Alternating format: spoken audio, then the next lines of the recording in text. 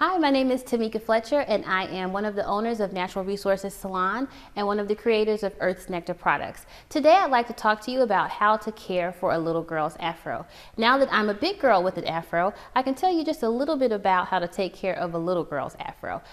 You know, some of the things that come to mind first is the way we cleanse our hair. Shampooing is extremely important. Not only shampooing, but to make sure that the products that you use for shampooing are appropriate. What we like to use at Natural Resources Salon is sulfate-free shampoos. Sulfate-free shampoos are good to keep the hair from drying out and to maintain moisture after the shampoo. One other thing that's really important is to detangle properly. Joy can tell you that it's not that great when your hair is really tangled and the person that's detangling the hair is not being careful, but not only not being careful, but not using cream-based products. And so we like to use cream-based products because it has a little bit of water in it, there's a little bit of oil in it, and both those things work together for detangling. The next thing to keep in mind is they have an opinion. It's a good idea, especially at this age. Joy is 6, and even though she wants to be 7 soon, she's still 6 years old, and it's very important to make sure that you get her opinion. She absolutely has an opinion about the style she likes and what she wants to look like. We have our hair divided into 2 parts because it's also a time saver if you're able to stretch the hair. And there are 2 different ways to do it. You can stretch the hair with a blow dryer, and on this side we've blown the hair straight and put it into a flat twist. But as you can see, just the detangling alone, or even to take the twist down, is really easy when the hair has been properly detangled.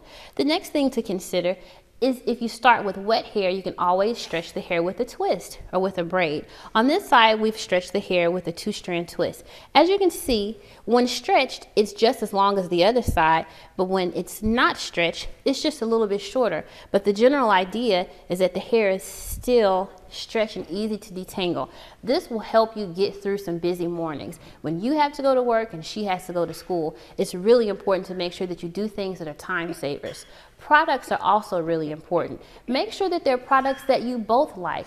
If she doesn't like the smell of peppermint and you don't like the smell of coconut, then maybe you can find something that you both like. But the most important thing is to find products that detangle, that you can leave in, and that work well for everyday moisture.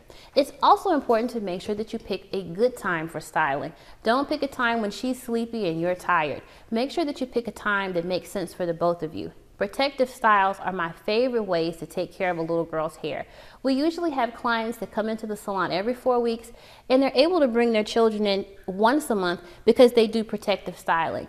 Protective styling just basically means that there's not a lot of maintenance to go with this style.